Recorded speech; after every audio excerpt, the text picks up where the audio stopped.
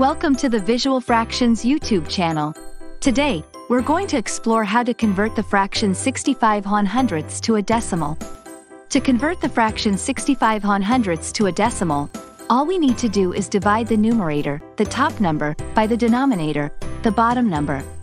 So, we simply divide 65 by 100. The answer we get is 0.65.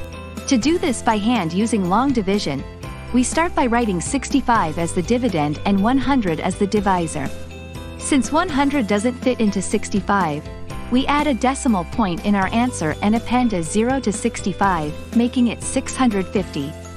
How many times does 100 go into 650? Exactly 6 times. We write 6 after the decimal point in the quotient, making it 0.6. Multiplying 6 by 100 gives us 600. When we subtract 600 from 650, we get a remainder of 50. Next, we add another 0 to the remainder, making it 500. How many times does 100 go into 500?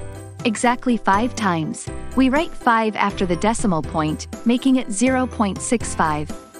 Multiplying 5 by 100 gives us 500. When we subtract 500 from 500, we get a remainder of 0. So, there we have it. The fraction 65/100ths converted to a decimal is 0.65. This conversion process demonstrates a straightforward method to understand and represent fractions in decimal form.